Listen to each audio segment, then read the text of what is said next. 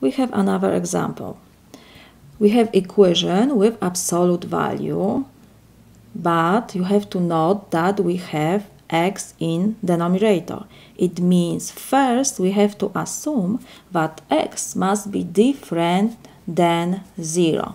Next, because we have absolute value, we will use to solve this equation definition absolute value. We see that absolute value bars are split to two cases. First, when the number between absolute value bars is positive or 0, we just copy this number. And the second case, when the number between absolute value bars is negative, we have to put negative sign before this number. So, what we have to do first? We have to find the domain for the first case. We have first case. The domain must be greater than or equal 0. So, let's copy. We have 5 over x between absolute bars, and this number must be greater than or equal 0. First, we have to solve this inequality. We will multiply both sides our inequality by x squared.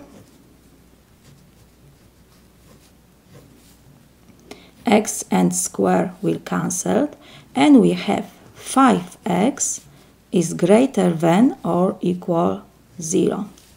So, because we need to find x, first I will divide both sides by 5. 5 and 5 will cancel, and we have x is greater than or equal 0. This is our domain for the first case. Now, when we have this domain, we can go to our equation. We have absolute value of 5 over x is equal 10. So, in first case, we just get rid of absolute value bars and copy this number. So, we have 5 over x is equal 10. And we have to solve this equation. We can multiply both sides by x. X and x will cancel, and we have 5 is equal 10x. Now we divide both sides by 10. 10 and 10 will cancel. 5 with 10 will reduce, and we have 1/2 is equal x.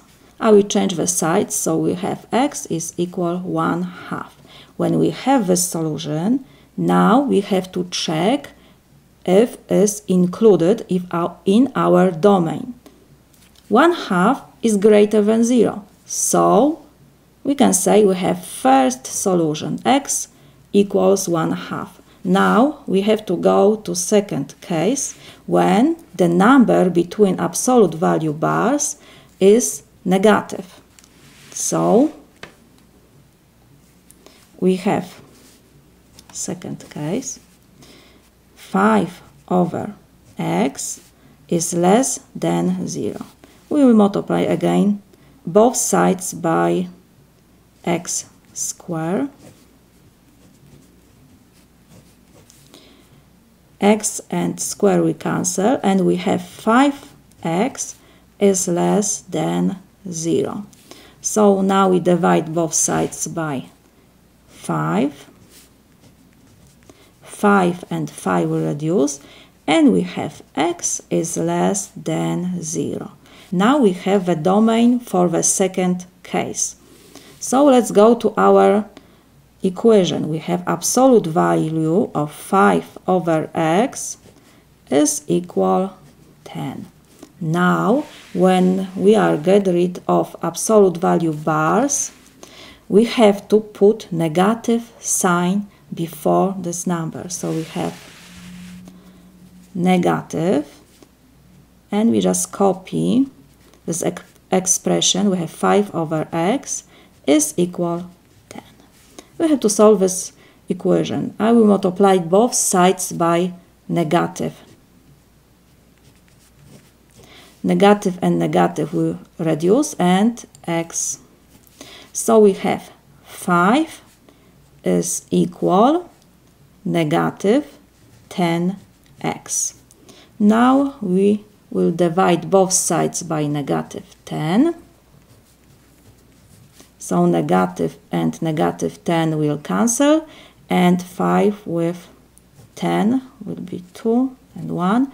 So we have negative 1/2 is equal x. Now we will change the sides, so we have x equals negative 1/2. Now we have to check if our solution is included in our domain. Negative 1/2 is less than 0, so our solution is correct. So we can say our problem is solved.